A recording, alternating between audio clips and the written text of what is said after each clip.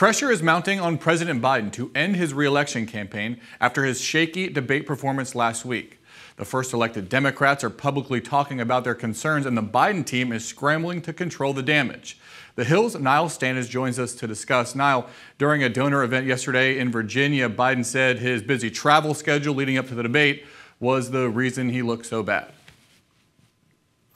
Yeah, I mean, not a particularly persuasive argument, I don't think, given that he had been back from travel for a long time before the debate took place. There have been a number of explanations offered by the White House or the Biden campaign or the president himself for that disastrous debate performance. The most frequent one being that he had a cold. Now we're on to the travel argument. Look, I mean, the basic fact is an 81-year-old man had a very bad debate performance that sharpened doubts about his mental acuity. I don't think there's any effective excuse to get around that. Yeah, the truth is he had been back from his foreign travel for nearly 2 weeks and spent 6 days at Camp David with a pretty light schedule, right?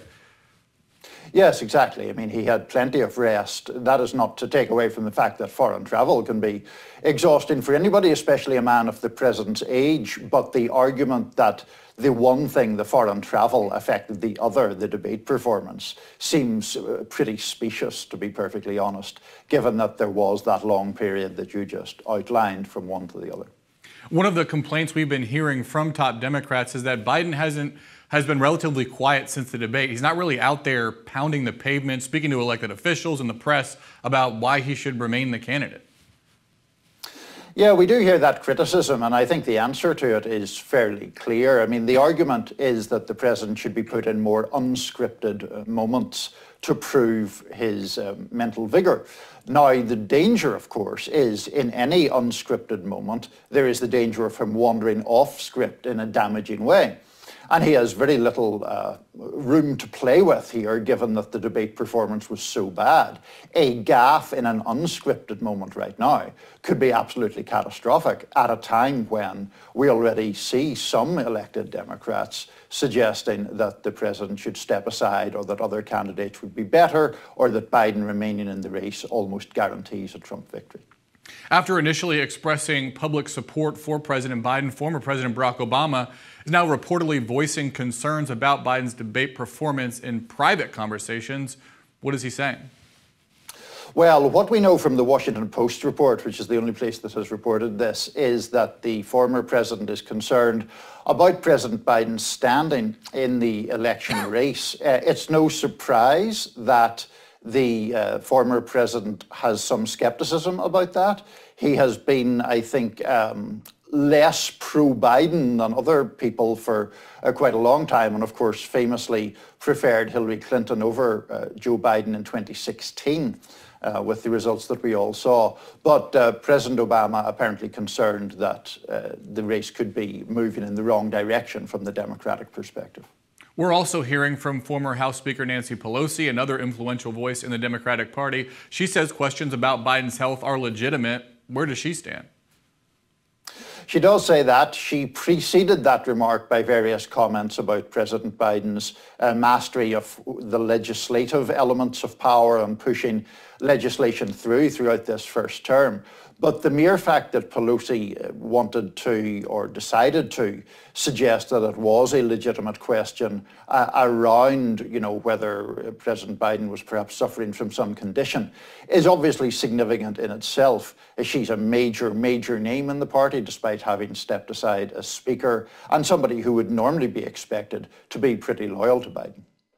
While Biden's team maintains that he's staying in the race, speculation is rampant over candidates to replace him. Vice President Kamala Harris is one of those names. She hasn't been exactly widely praised during her time as VP, but are Democrats now coming around to the idea that she might be a better option than Biden? I think they are to a degree, basically because Biden's fortunes have fallen so precipitously in the wake of that debate.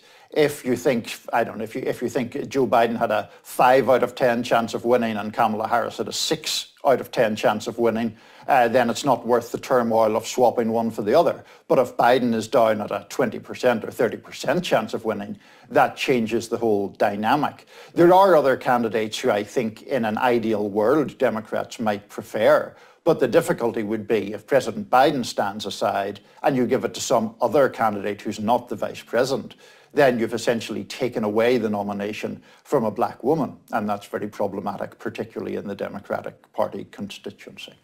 Yeah, and one of the keys to determining Biden's fate could be the post-debate polling. Each day we're getting more results. What are the trends you're seeing?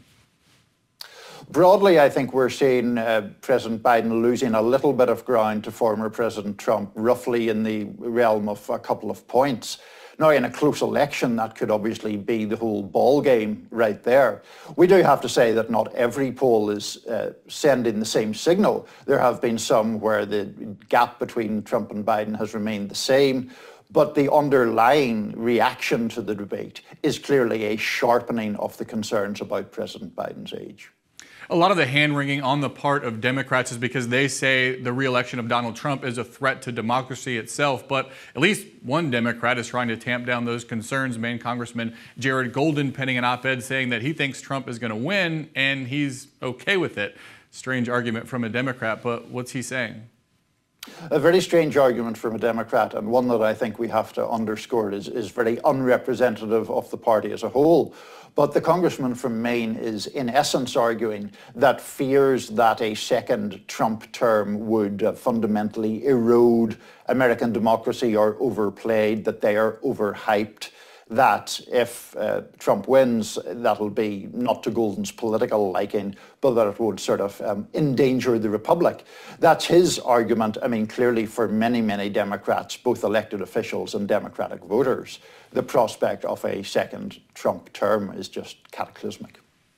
We've been focused a lot on how Democrats are contemplating the Biden issue. Let's also talk about how Republicans view this.